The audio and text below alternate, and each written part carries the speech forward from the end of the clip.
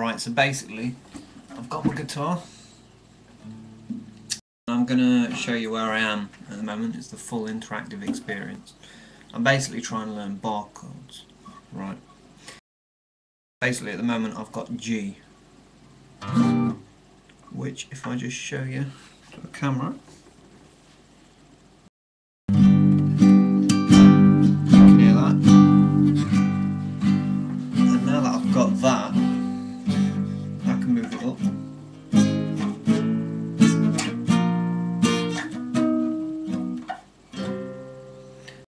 Sounded a bit nasty, but basically that's where I am. You know, the bar chord seems so much simpler once you've got it, but it hurts my index finger a bit.